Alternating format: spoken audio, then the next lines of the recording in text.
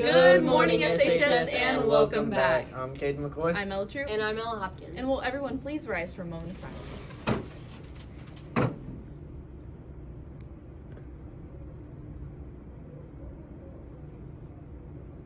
And now Caden will lead us in the pledges.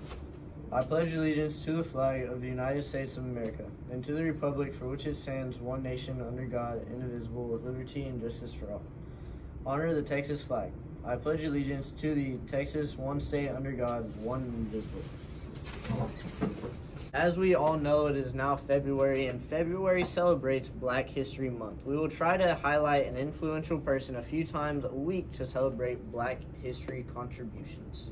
But for today, we will be celebrating Groundhog Day, a popular North American tradition observed in the U.S. and Canada on February 2nd. It derives from Pennsylvania Dutch superstition that if a groundhog emerging from its burrow on this day sees its shadow due to clear weather, it will retreat to its den and winter will persist for 6 more weeks. If it does not see its shadow because of cloudiness, spring will arrive early. While the tradition remains popular, studies have found no consistent correlation between a groundhog seeing its shadow and the subsequent arrival time of spring-like weather. The Groundhog Day ceremony held at Punxsutawney in western Pennsylvania, centering on a semi-mythical groundhog named Punxsutawney Phil, has become the most frequently attended ceremony. The weather for this Groundhog Day will be cold, but thankfully it will be warming up a little bit. Weather will improve as the week progresses before another chance at much-needed showers early next week. Don't forget, Miss Roach is taking order for this current year's yearbooks and past yearbooks.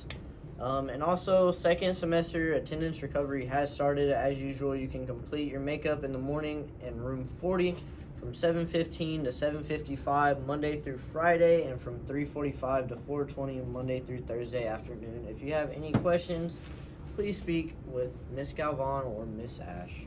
Yes, and prom is coming up. The dress code has been released. It is on the Cincinnati ISD website as well as it is posted by the cafeteria if you haven't seen it.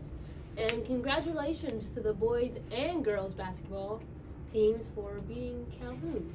So Congratulations, guys. And hopefully y'all do just as well against Ingleside on Friday in Ingleside.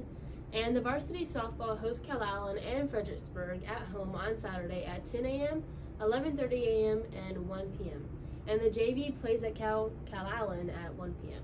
Varsity baseball's first scrimmage is Saturday, February 4th, combined with freshmen and JV playing from 3:30 to 5:30, with varsity playing from 6:30 to 8:30.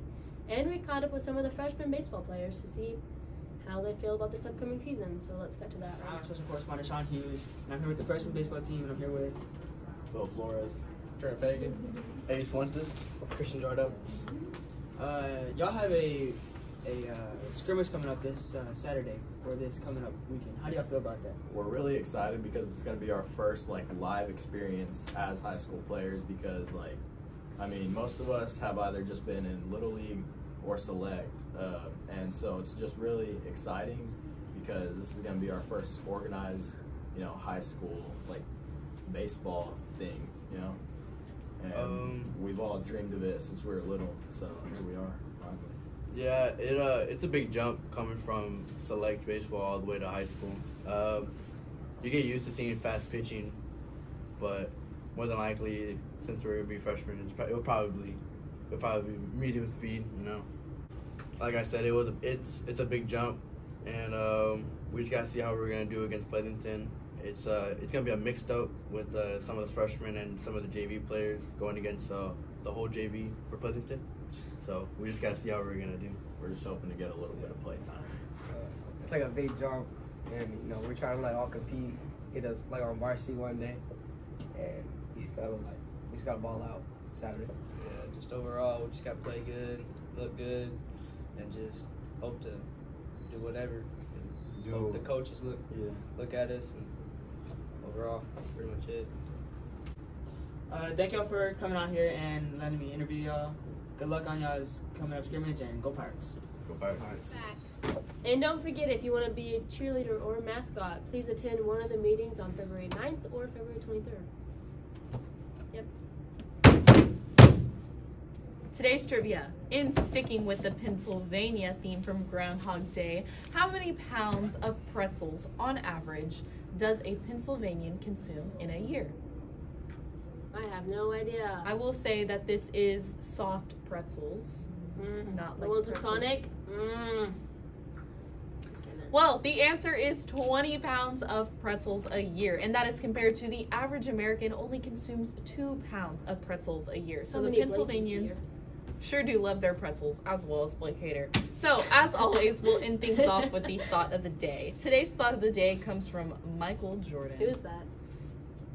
2 words. Basketball, goat.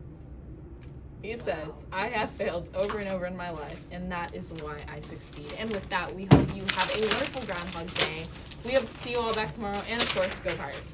Go Pirates! Go Pirates.